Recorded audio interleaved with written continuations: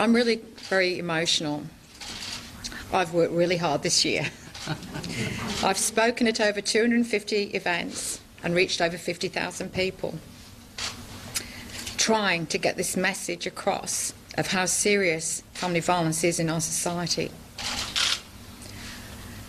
There have been thousands of people through decades working so hard to get to this point where we accept and acknowledge this is a gender issue.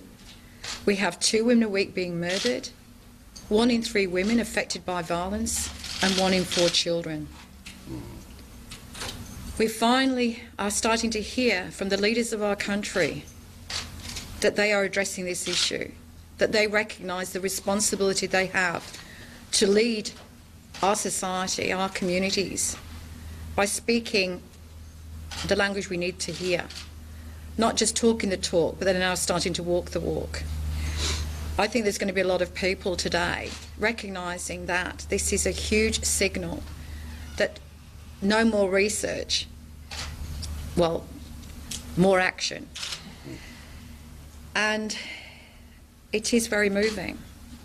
It is very moving. We have still a long way to go. But by recognising the gender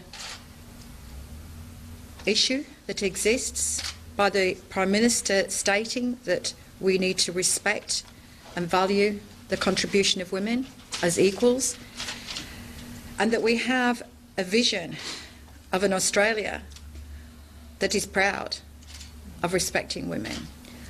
That sends the message far and wide, and I'm really, really pleased I was able to be here today. Thank you.